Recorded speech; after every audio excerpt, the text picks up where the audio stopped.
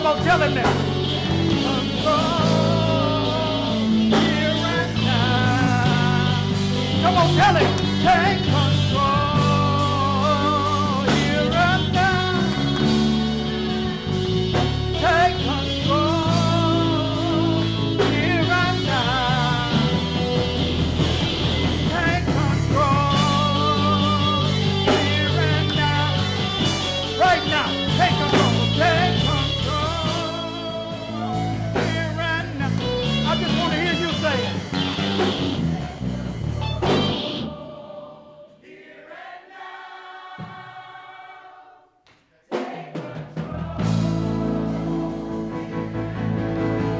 Hallelujah, glory to God. Hey, God, here and now. Hey.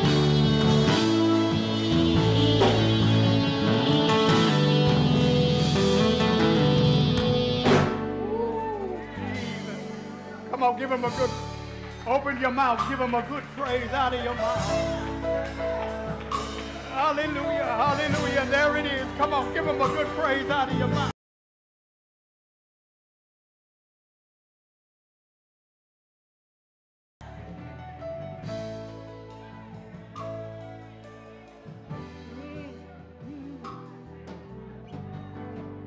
See, you have to give him control.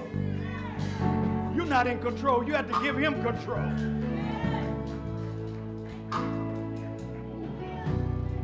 Hallelujah. Hallelujah. Hallelujah.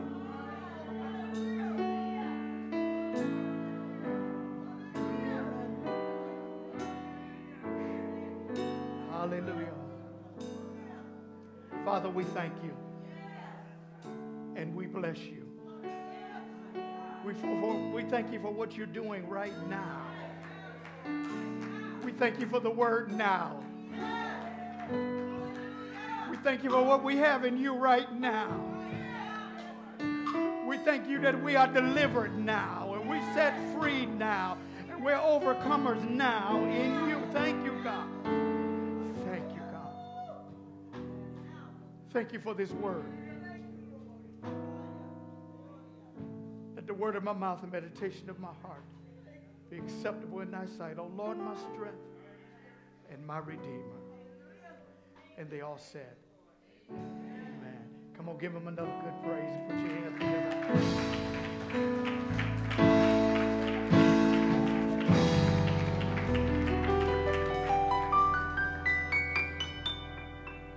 Thank you, Lord.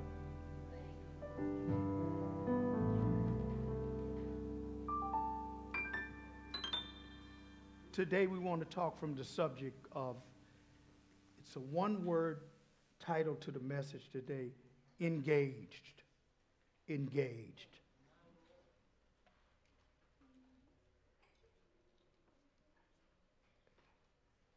And I'm not going to talk about engaged to be married. Engaged. Engaged. The survival of the local church, and this is what this is. This is a local church. This particular location of the church that's at 4660 Military. And the survival of this local church is based on its engagement. On its engagement. For business, there is a business plan. For information technology, otherwise known as IT, there are programs and even languages that guide operations. For nurses, there is the patient care plan. I think they still call them that. Or either, thank you, Shirley Tutt, RN, treatment plan. Treatment plans. For the surgeon, there is a surgical procedure based on what needs to be done. Because they don't use the same instruments for everything. Everything has a set of instruments that operates a pathway to that particular surgery. I thank God for that. For the pilot, there is a flight plan.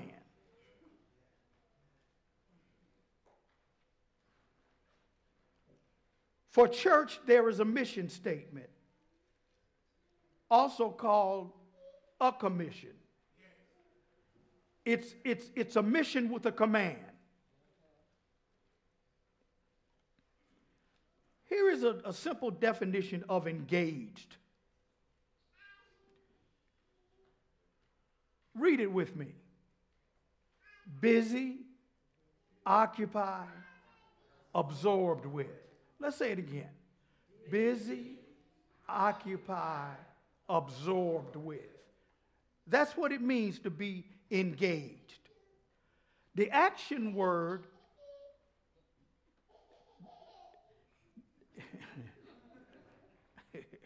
drag on out of here. The action word is the most poignant action word of all of that is busy. You cannot be busy unengaged. Everything you're busy in, you're engaged in. Amen? And as you're busy with it, you are occupying and you are absorbed with it.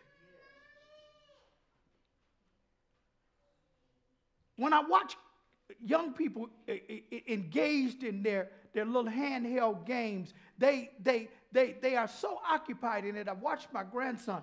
He's so occupied with it and so absorbed with it till I can call his name and he doesn't even hear me. I have to scream louder than the game is playing in his head. So I can't call him from afar. I have to get up in his ear and say, Lou. And then he might answer me and say, yes, Poppy, I got in. But he was so absorbed, he was so engaged until nothing else around him mattered.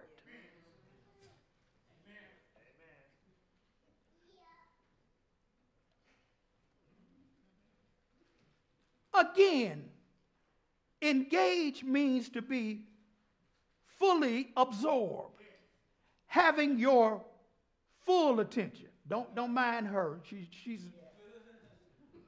just being a baby, a distraction. It means having your full attention. Full attention. To be involved. To be involved. Why are you preaching this today, Pastor? Because we need to improve our level of engagement all over this church. Level of engagement.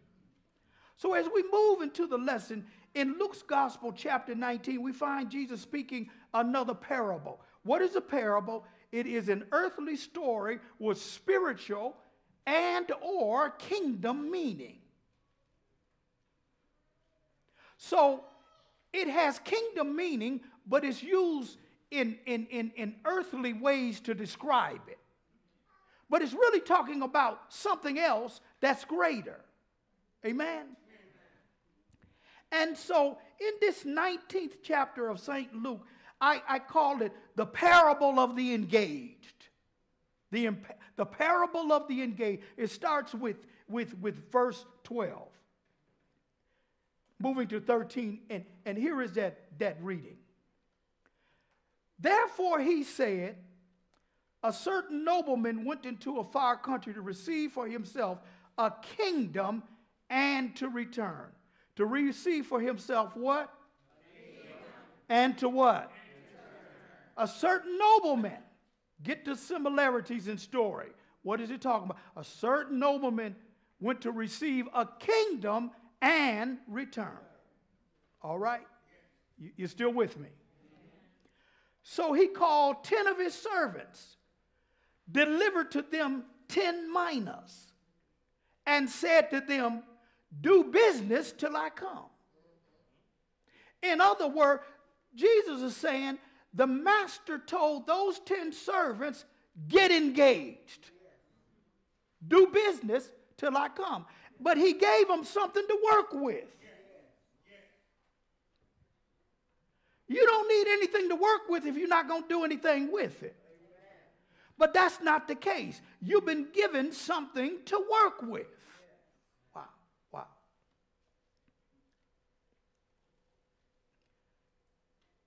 Now, the old King James version says, occupy till I come. You see the similarities? Occupy.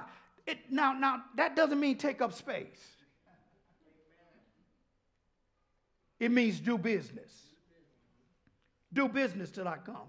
Here, continuing the reading, 10 servants were given an equal amount of money, worth about 3 months of wages for a working man.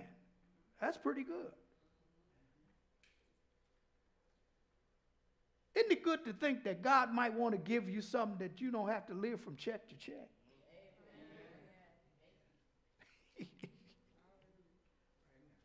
Does that make sense? Somebody just said, Lord, give me a minus. Whatever a minus is in today's time, I want that. 3 months in advance. Just come on.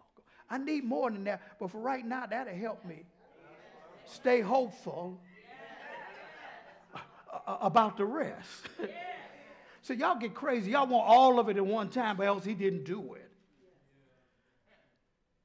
What about just getting a little breakthrough to let you know the rest is on the way? Amen. The letter that the check is coming makes you happy too. Come on. Amen. Whew. All right. We got to count the blessings as we go. Just count it all up. Count it all up. Amen. Worth about 3 months of wages for a working man. God distributes some gifts differently according to his own pleasure. Others are universally given to every believer, such as the gospel. The gospel in this case is your minas, and everyone was given the same amount, the same information to share. The 10 minas, each man didn't get 10. The 10 men got 1 minas apiece. So they all left the gate equally. Because we have a tendency to think that God thinks more of somebody across the aisle than he does us. But he's good. He gives us all the same measure. So everybody got the same, all 10 got the same 1 minus. And we're told to do business. Then Luke 19 and 14, in this story, there is a set of people. Now, here is the master getting his people engaged to do business. But as usual, when you need to be doing something that's positive and doing something that's busy, doing something that you're absorbed in for the kingdom, there's always a group of people that don't want to do anything. And they always try to talk you out of doing something. Yeah. Just because I don't feel like doing it. So they level the playing field based on their need of not wanting to do anything. And they'll go around asking, you don't feel it either, do you? You don't feel it either, do you? You ought to holler back, no, I'm not tired.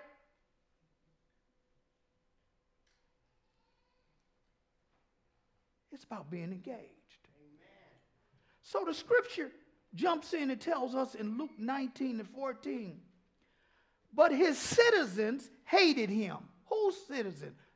The master's citizens that were in his sphere of influence that he had governance over, he was in charge over. The citizens, not the servants, hated him. That group of folk that's always not wanting to do nothing. So they hated him and sent a delegation after him saying, we will not have this man reign over us. We will not have this man reign over us. They went after the delegation and said, you know what? I don't care if y'all do like him. We won't have this man reign over us. We don't want him to make us do business. We don't want to occupy till he comes back.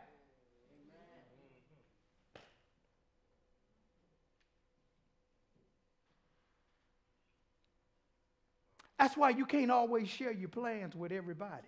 Amen. Because they can't see where you're seeing, and they don't know what the Lord told you, and they don't know where you're going. So they unengaged. So because they unengaged, they cannot get busy. And this world is so established that it keeps you so unengaged in stuff. Everything is quick and fast and in a hurry. You can't even get engaged in anything. You have that's why a big thing that's going is attention deficit disorder. And I'm not just talking about kids. I'm talking about with society in general. We have attention deficit disorder. We move by everything that's shiny. Oh, shiny, and we gone. Oh, this looks good, and we gone. Oh, this is singing at this church. They're having this celebrity this Sunday, and we're gone. And we forget that there is a rule of engagement that I must be faithful where I am.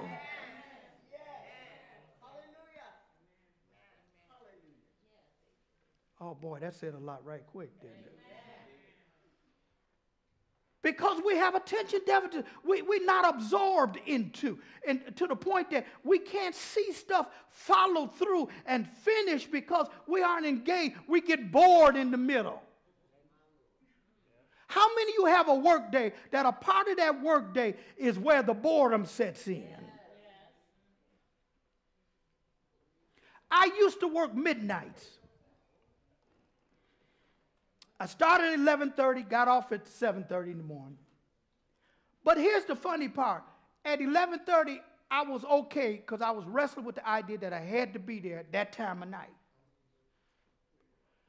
By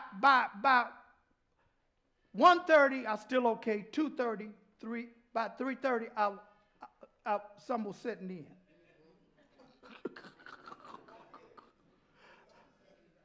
By 4:30, I was blinking. Trying to stay engaged. You don't know that unless you work midnight, sir. Do y'all know, anybody know what I'm talking about? How many of you know that 4 to 5:30 is a bewitching hour? That's the time when you're more apt to get fired because you're more apt to get caught asleep. All right. I'm just going to back up a little. Are y'all out there? Does this make any sense?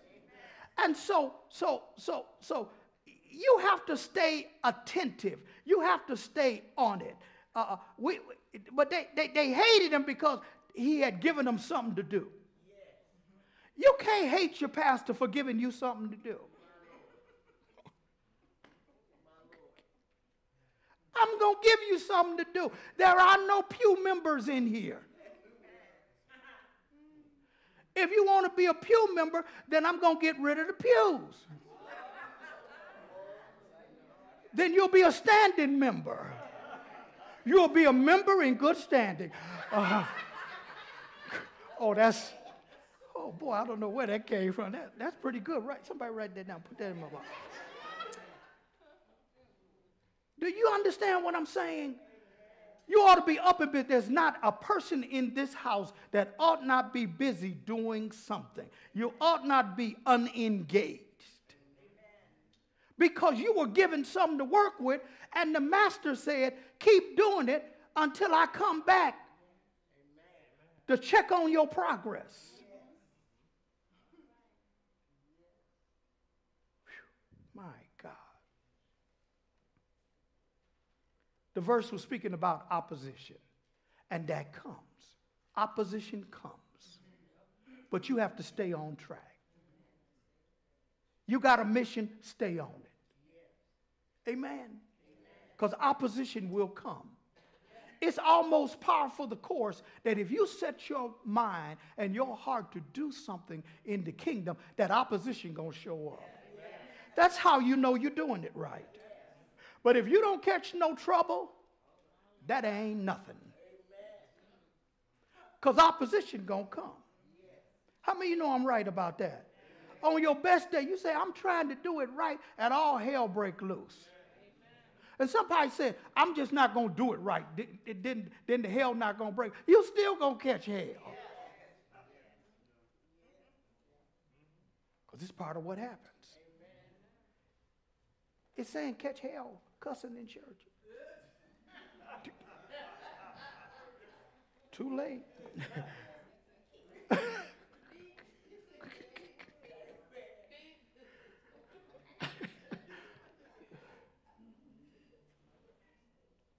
From now on, I'll just say H-E, two hockey pucks, hockey sticks. I don't know, whatever. Y'all know. Just get regular with me here. Luke 19, 15 through 19 says this. And here comes accountability time. Somebody say accountability. You're going to have to account for what God has given you to work with. And it's not for what you think. You think he going to make you accountable for your job. No, he going to make you accountable for the mission he gave you. And every one of you, he's given a mission. Everyone under the sound of my voice, he's giving you something to do other than what you just want to do all the time. And that something to do is your passion. That can be something to do that he gave you. But sometimes the things for kingdom don't line up with what our something to do is. And we get into something to do so hard that we never do anything for the kingdom. Well, as a Christian, you're off balanced. You cannot be a Christian and not do kingdom works. I love Jesus. What do you do for Jesus? Well, I go to church. Wrong answer. The mission field really starts when you leave these doors. That's when it starts. Luke 19, 15 through 19. Here comes the accountability. The first two servants give account to their master. There's only three that's going to give accountability. But in it, we get the gist of the lesson. And so it was that when he returned, who returned? All right, the master. Having received the kingdom. Ooh. The master already has the reward with him. The reward is the kingdom. And he just gave you something to work with until he come bring the kingdom and match with it. So what you're doing is matching him as it is on earth as it is in. Come on. That's why you must do the works of Christ in the earth, because when he get back, he's going to match you. And it's going to be a match point. It's going to be a checkmate. And we think it's insignificant. It's not. God is connected. Everything he does is lining up with something else. Is lining up with something else. Is lining up with something. And when you look around, you see the complete picture. Oh, that was your plan. God has a plan. Yes, he does. You are part of the plan. He didn't send Jesus to save you so you could just be goofy saved. I'm just saved. I'm just saved. But what do?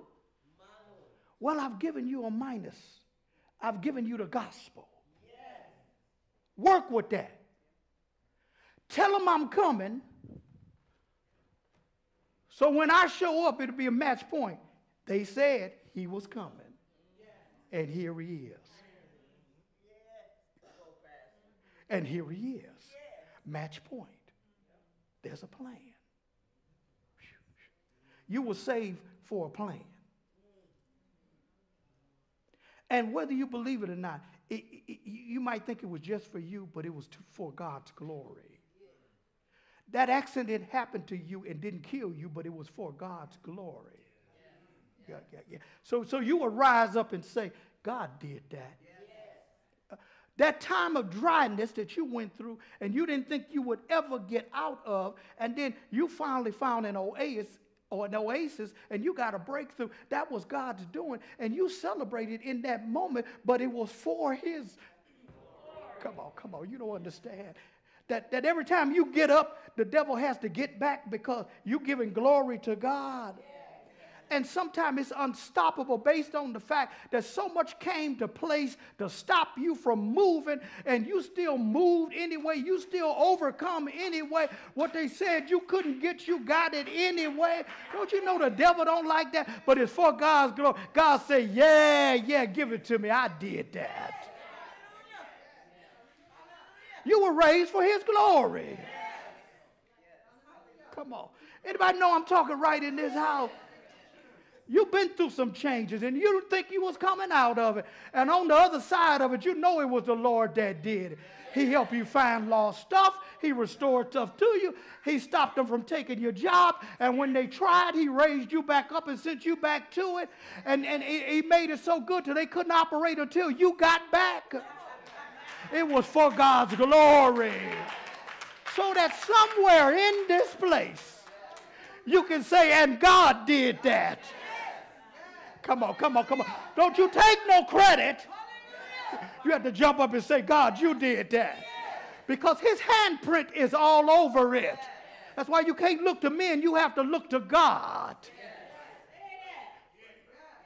God did it. Because he's coming back, but he wants you to be accountable. And you don't think you need to be accountable. Somebody 41 years old died the other day. What don't you think you need to be accountable over? But beyond that, his young daughter in her teens. Don't play. Keep waiting and playing as if time is on your side. It's not. I got to get myself together. If you could do that, Jesus wouldn't have need to have come. What you getting together? Just make up your mind. Oh, I know that's rough today. Come on, just make up your mind. Don't get crazy about it. You know what you need. I know when I need to go to the doctor. I still have to make up my mind to go. Some of y'all need to make up your mind to go to the doctor. Because I know he's going to poke and prod and test and all that kind of stuff. So I still have to go. But the benefit is finding out what I need. So you need to just make up your mind, because there's something on the other side of a made-up mind. Until you rest in the fact that I'm going to do it for Jesus, and get set there and dig your heels in and say, I'm not going to be moved from that. Occupy. Let me. Ooh. My God. And so it was when he returned, having received the kingdom. He then commanded these servants, to whom he had given the money, to be called to him, that he might know how much every man had gained by trading. What did you do with what I gave you? What did you do with it? I don't want to run ahead of my story. What did you do with it? My God. Then came the first, saying, Master, your minas has earned 10 minas. And he said to him, well done, good servant, because you were faithful in a very little, but you brought back much. He only gave him a little. But he gave everybody the same little. He gave Dora the same little. He gave to Rose, to Helene, to Lynn. He gave everybody that same little. But little is much in the hand of God. In God's little is a genetic code called multiplication. And if you throw it in somewhere, it's going to produce more. But it's got to get somewhere else to produce. It said he traded. That means he took what he had, he occupied, he went somewhere, and he did business and threw it in, and he brought back 10. And the Lord rewarded him by saying, well done. Not only are you just a good servant, but you faithful. Faithful to what? To use what I gave you to make gain. God wants 10 Pastor Marcy's. He wants 10 Lawrence's. He even wants 10 Lou's.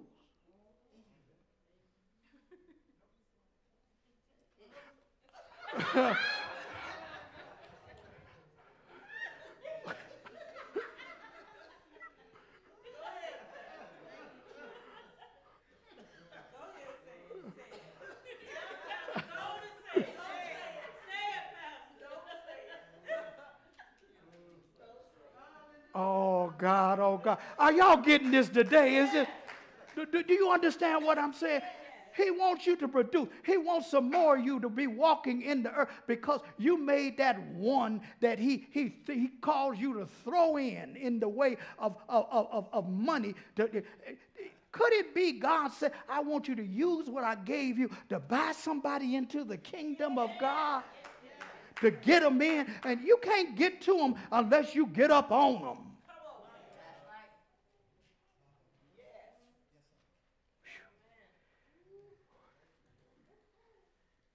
However, he said, well done. He said, you were faithful in a very little. He said, so I know what I'm going to do. I'm going to give you authority over 10 cities. See, you can't move to the next place of height until you prove faithful on this level. And when you prove that you can produce here, then God says, see, when you work good, God doesn't give you vacation. He gives you more work. Oh, you don't like to hear that. No. Ask Bishop Thomas Jake when he could take his whole church in the station wagon with him after service. He said they shout together, pray together, then they get in his station wagon, they go all eat together. Now he's got 25,000 folk. He said he can't do that now because he was faithful with them and God kept bumping him up to different levels. And so now, you know, he's got multiplication all over the place. But in that multiplication comes tribulation too. You know what the tribulation is? It's contained in more work. I got 100 of them just don't want to do nothing. I got 500. Half the choir won't act right. 200 on the usher board, 75 of them cutting up. With multiplication comes work. But here's the truth. Whom he called, he qualified. He fits you for the task. Anybody in those places are fitted for the task. Come on. So don't damn get more. I don't want more work. Don't say that. Because the most blessed thing you can get and have gotten is work. Now you need to work in the kingdom.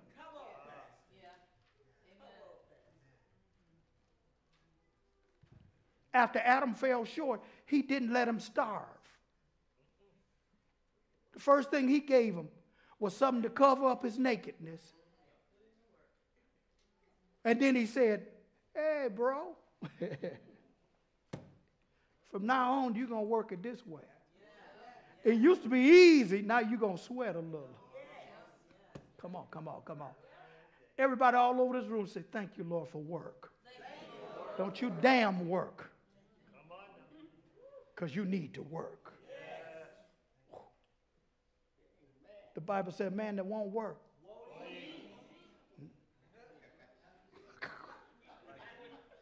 You just are hungry. What y'all feeding people for like that won't work?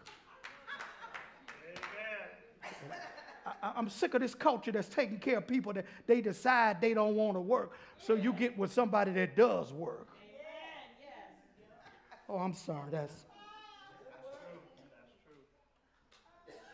Y'all tell me, bro, sister, you don't want to work?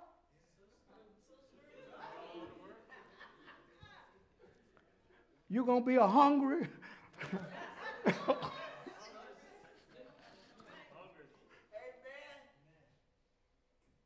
Are y'all out there? Is this some plain talk? Just plain. And the second came saying, still reading out of that same one, Master, your minas has earned 5 minas. Likewise, he said to him, you also be over 5 cities. Now let me go back and explain and unpack. When the master returned, he dealt the first one. He first wanted to know how faithful his servant had been in his absence.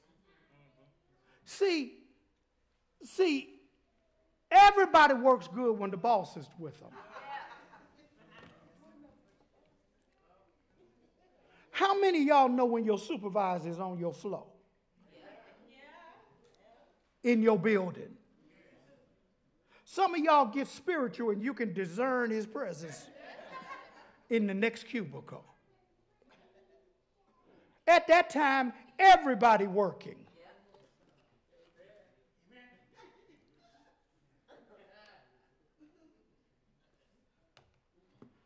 But with God, he wants to know what you'll do when he's not looking over your shoulder.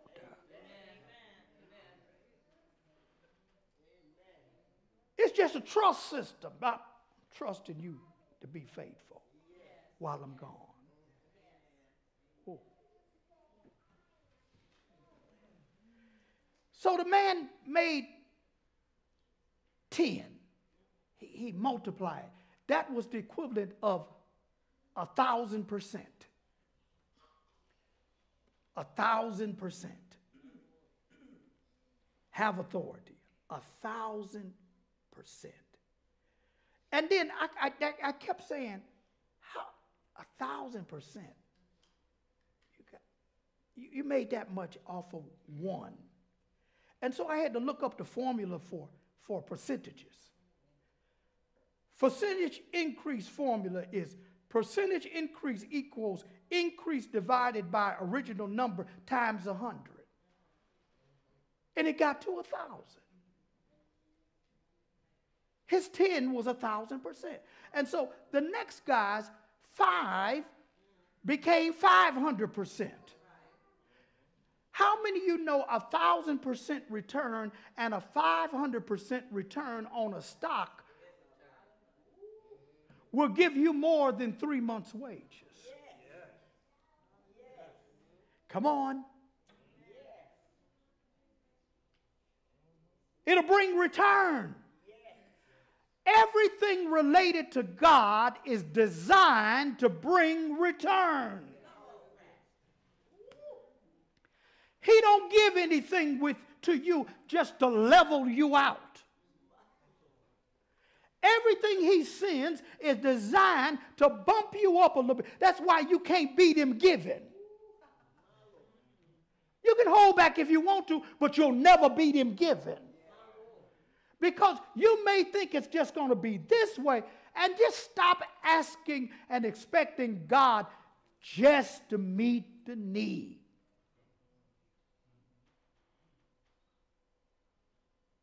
I've gotten greedy. I expect a little more from you than just a need met.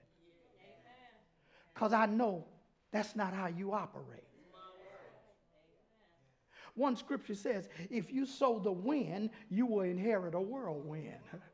There's operation and multiplication in everything God does. He just won't send it back. That's why the woman with the little bit of oil, he just didn't send her one more little bottle of oil. That's how we think.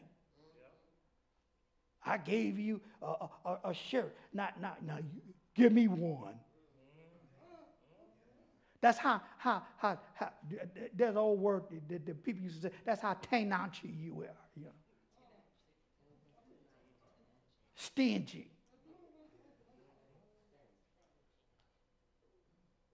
You giving. I don't like tenacious nothing. I don't like stinginess. I don't even like folk to serve me and give me a stingy portion. I keep standing there.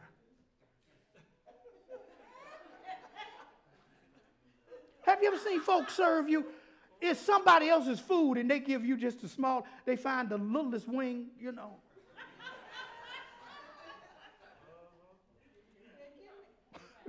That's a mentality. They don't understand that God is about to pile up. He wants you to be satisfied with more than. More than. Okay, all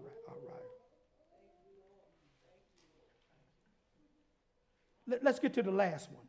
Luke 19, 20 through 26. The third servant gives account to his master. Then another came saying, Master, here is your mina, which I have kept put away in a handkerchief. See, I knew when you got here, you'd already have it. Uh-oh, he messed up. Put away in a handkerchief. That's what non-givers do. They put it away in a handkerchief. As if your handkerchief can't find you out. What's in that handkerchief will testify about your faithfulness. Ooh. What you don't give will testify about your faithfulness, your faith to God. How full of faith you are into God based on what He's given to you. But maybe you like verse 14. I can't stand your master. So you decide to put it in a handkerchief. I'll keep it for myself. I don't think it's necessary that I have to tithe. I don't have to give. Okay. We'll see how that works out. And here's the dupe. Sometime in the meantime, we get grace and keep getting blessed and stuff still keeps happening. But don't you get crazy because you ain't through living, I don't think. You get happy with that thing. Satan got happy day one of Jesus' death. He threw a banquet day 2. But day 3, the party was over. Oh, it was over. In some cases, don't shout too early. Because the dead man ain't got up yet.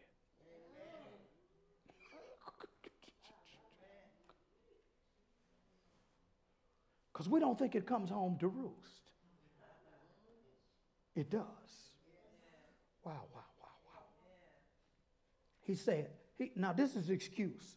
For I feared you because you are an austere man. That means I'm scared of you. And I know you didn't want me to lose your money. Well, he gave it to you knowing that if you applied the right formula of faith to it, it was going to grow. When God gives you something, he doesn't give it to you nervously. He's not nervous about what he gave you. Ooh. Then the man went on to say, you collect what you did not deposit, slapping him real good, and reap what you did not sow. And he said to him, out of your own mouth I will judge you, you wicked servant. You knew that I was the man I was. Collecting what I did not deposit and reaping what I did not sow. Why then did you not put my money in the bank, that at my coming I might have collected it with interest? And he said to those who stood by, take the mina from him. Open that handkerchief up. Get it out. Open it up.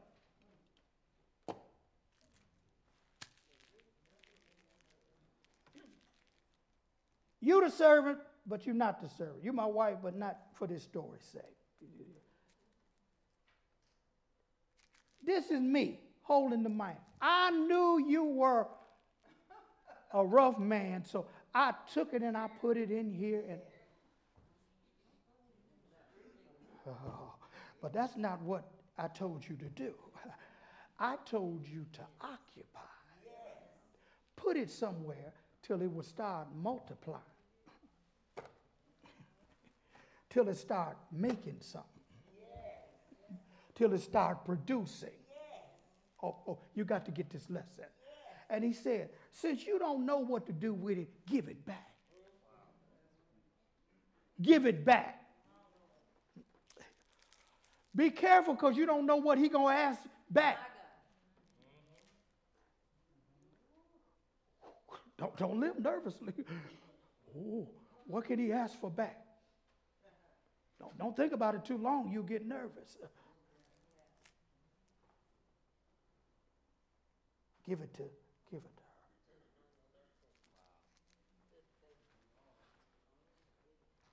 Well, I only had one.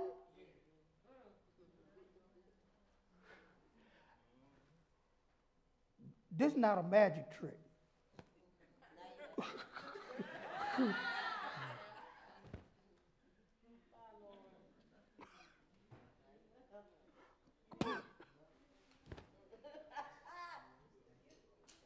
I don't care how many times I shake this.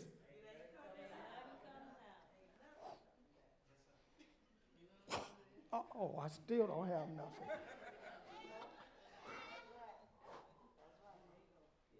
Now you see it?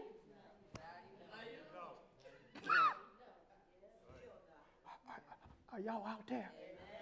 Is this making sense to anybody? So I'd rather have this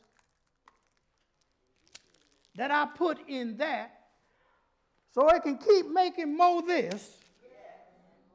I keep going down in here, and then when he come back, he say, what did you do? What did you have? Well, first of all, it ain't in the handkerchief.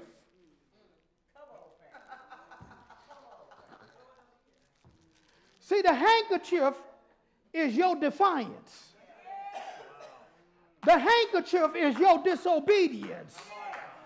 The handkerchief is your willfulness to say, I don't like the master. Your handkerchief is the hideout.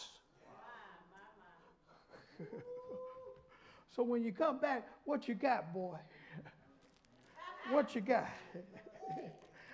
Like the little kids say when they go to the penny store, candy store, I only got these many.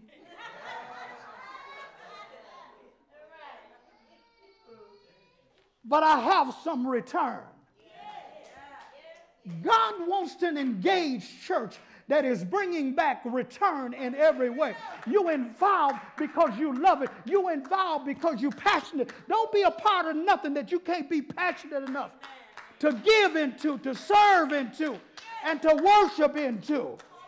And watch the kingdom of God come because he's going to do a checkpoint. What did you do with what I gave you? Blessings to you today.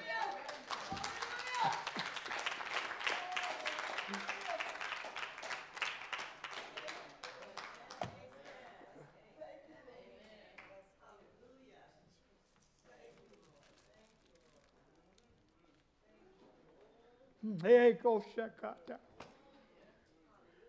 Wake up. Come off of yourself and obey God. Obey him. Obey the Lord.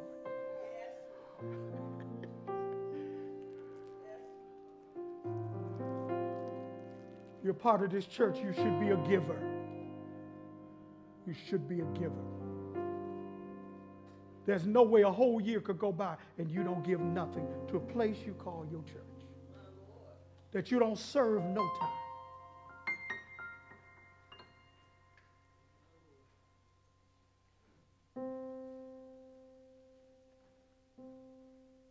because God is looking. That's not a threat. The truth is, you don't have to. If you don't want to. But I want you to get engaged. Take somebody by the hand and tell them, get engaged, get engaged. You just held the hand of somebody you said earlier you loved. Get engaged. Get engaged. And watch God bring return. It's about multiplication.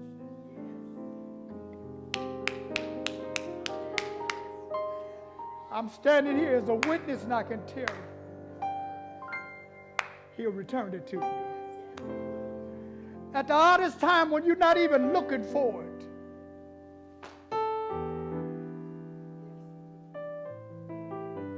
I've been broken. Somebody just walked up to me and said, I was thinking about you today.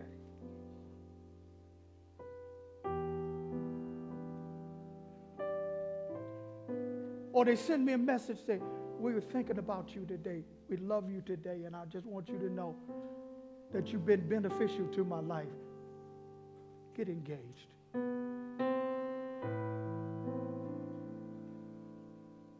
There's a great love that the world don't know about it. It's only in this place. It's knowing Jesus.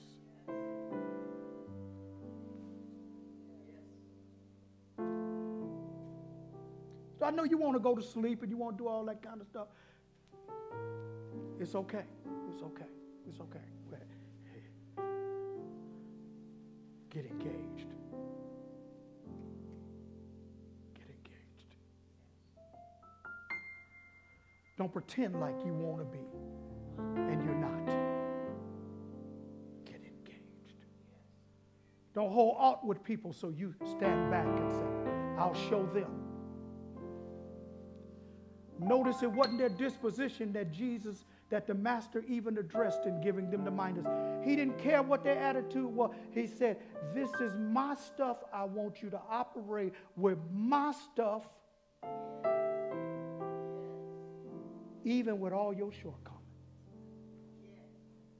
He don't care about that. He said, can I trust what I gave you, that it'll work?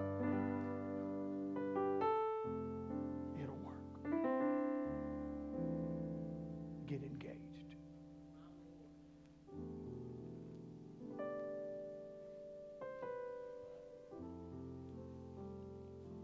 Thank you, Lord. All over the room, lift up your hand and begin to worship God. I feel His presence.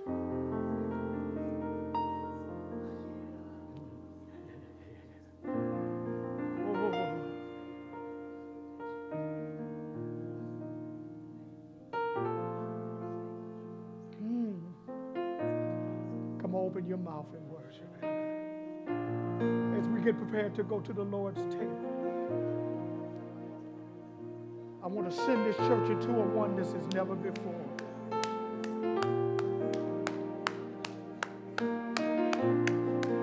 Ooh. Thank you, Father. Thank you, Father. Thank you, Father, that you hover over us. You send your word out to perform it. Thank you, Lord. Thank you, Lord. Thank you, Lord.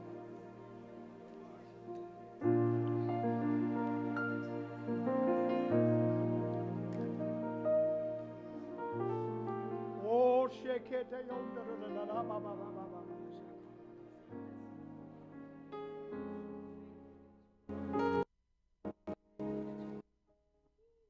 Que te